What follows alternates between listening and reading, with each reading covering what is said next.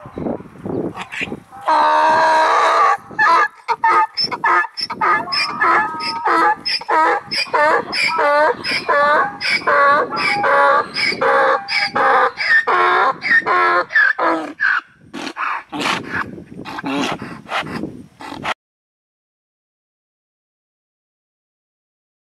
to God, thank you for allowing me to preach this sermon. I just pray that you'll bless this sermon to the listeners, and I ask all this in Jesus' name, amen.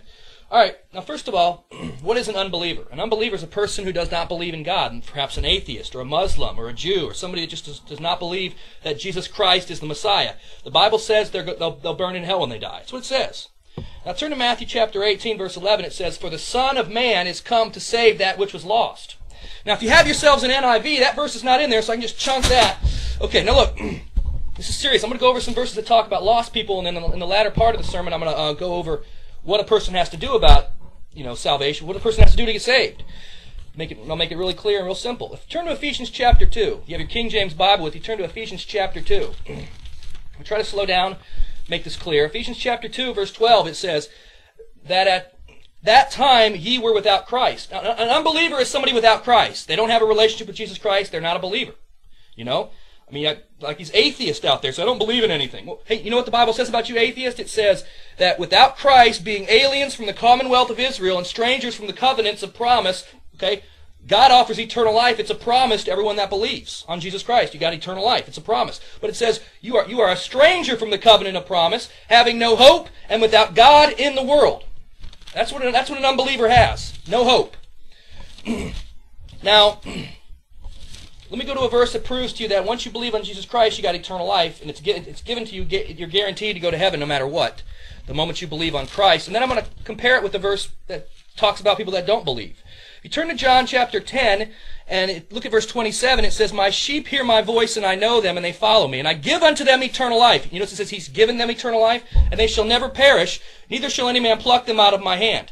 Okay? That means they're never going to go to hell, they're never going to perish, they're eternally secure. But my point is, if you jump back to verse 26, he's talking to unbelievers here.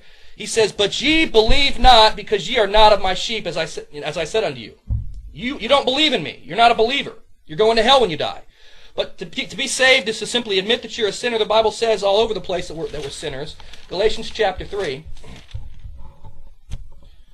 It's found everywhere. It's found in Romans. It's found in Romans chapter 5. Let me just show you the verse.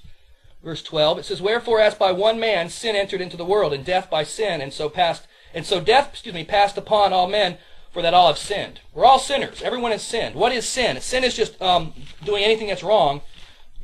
Anything can be sin. A foolish thought is sin, according to the Bible. Knowing to do what's right and not doing it is sin, according to James.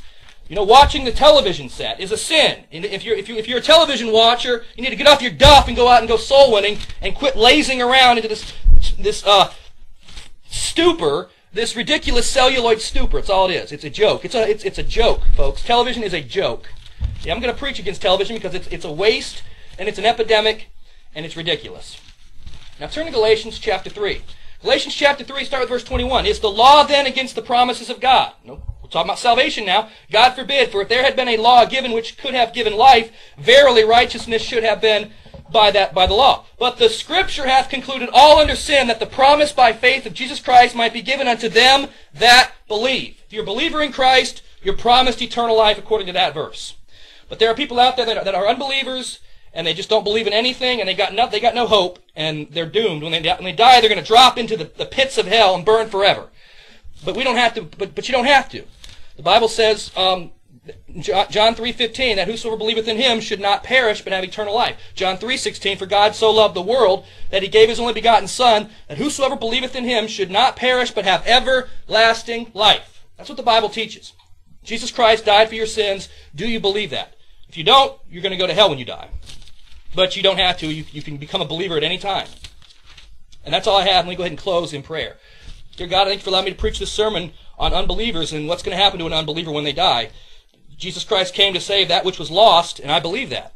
And the Bible mentions people being lost, having the gospel hid from them. I just pray that you'll allow us to see the need to go out and pass out tracts and give people the gospel and give them the good news of what Jesus Christ did for them so that they can go to heaven forever. I ask all this in Jesus' precious name. Amen.